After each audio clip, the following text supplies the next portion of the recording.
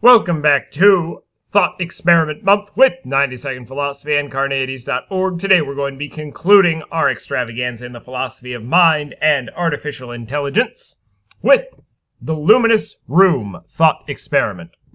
This is a thought experiment in response to the original Chinese room thought experiment. If you haven't watched that video, you should check that out now. This thought experiment was proposed by Paul and Patricia Churchland, who said that it's not the brain's ability to respond in if-then statements that's important, but rather the speed and entire connectivity of the brain that is much more important for consciousness. So, they imagined the following experiment. Imagine a person in a room with a magnet, and they wave the magnet up and down really fast.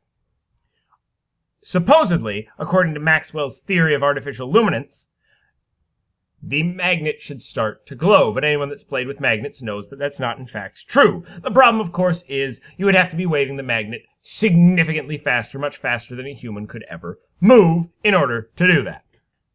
The point is that it's a complex system, and the Chinese room doesn't duplicate everything. It doesn't create the whole system, and it doesn't duplicate the speed at which one would be processing information. So in summary, Turing says that both the Chinese room and the Chinese gym have consciousness. Searle says that neither has consciousness, while the Churchlands say that while the Chinese room situation with the if-then statements doesn't have consciousness, the Chinese gym, where the entire brain is simulated, as long as it's simulated at fast enough speed, would have consciousness. We've done the Turing test, the Chinese room, the brain simulator, the Chinese gym, the Korean room, and the luminous room.